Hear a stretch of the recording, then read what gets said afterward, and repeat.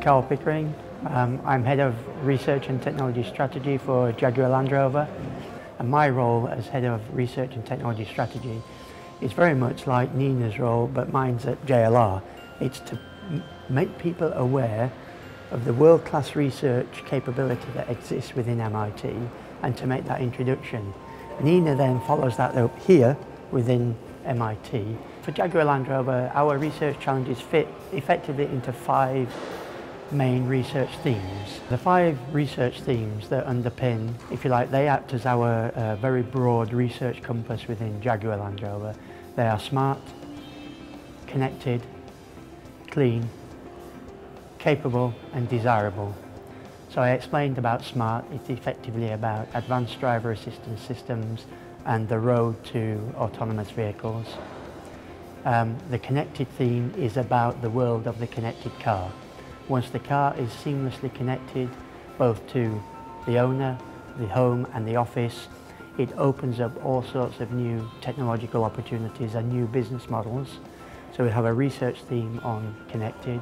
Clean is probably the most, I guess, publicised for low carbon electrification, trying to meet some of the stringent CO2 regulatory targets.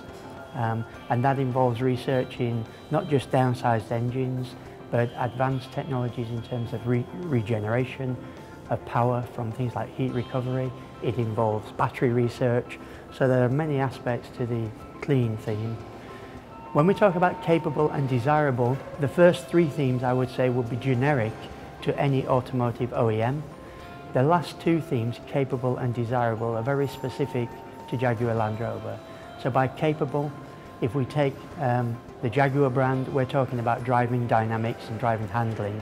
And for a sports car, you can understand why we would want to keep research quite high in that area. The other aspect of capable relates to the Land Rover Range Rover brand, which is about how do we maintain leadership in off-road technologies, making these cars even more capable.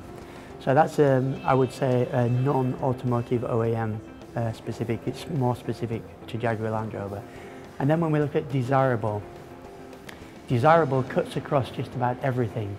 So when I say desirable, I mean making that car attractive or desirable, that people will want to, they'll want to look at it, they'll want to sit in it, they'll want to drive it, and hopefully ultimately they'll want to purchase it. Having purchased it, they will then enjoy it through every journey. So in terms of desirable, we're interested in research that when you look at a shape, what is it about that shape that you say, that looks nice? What is it about when you sit in a seat and it feels comfortable? What is it? How can you quantify these things? And we take it not just from the emotional side, but we also take it from the physical side too. So for example, to make cars look even more aesthetically pleasing, we know that if we can make the lines even more sleek, so for example A-pillars are very thick and they obstruct vision. So can we look at new composite materials that could offer the same strength but a lot thinner? Equally, door handles, although ergonomically very practical, they're not something that look beautiful. And as you may have observed, if you go to shows and they launch new concept cars, it's very rare that they would have door handles on the concept. It's for the specific reason it's proven that they just look emotionally more desirable.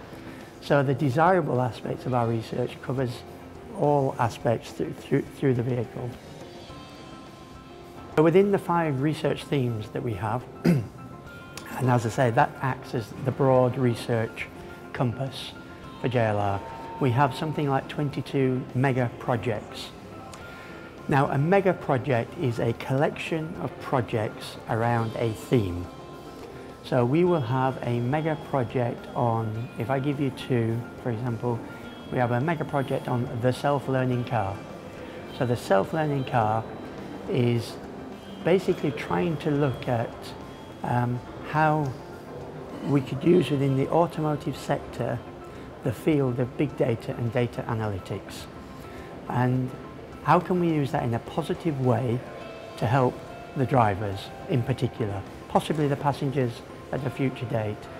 So, for example, we know that driver distraction leads to incidents. When people are operating things on their controls, it leads to attention away from the road. We also know that many people have repeated patterns.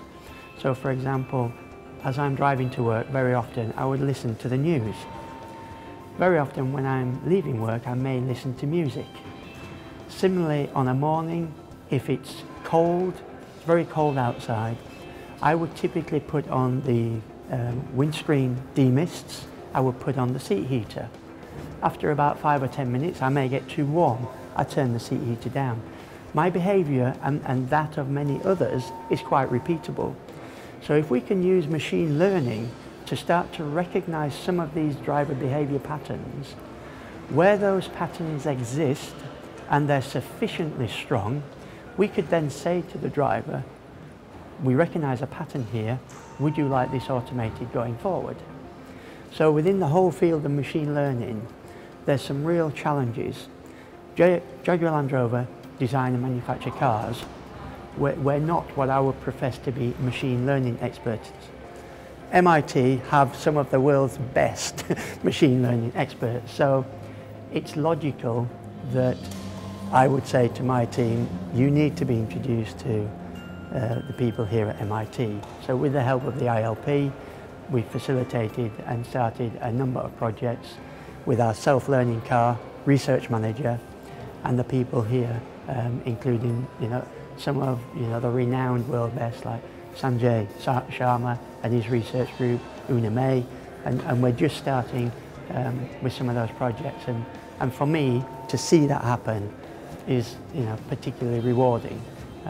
And now we have serious plans to introduce those features at some point in the future.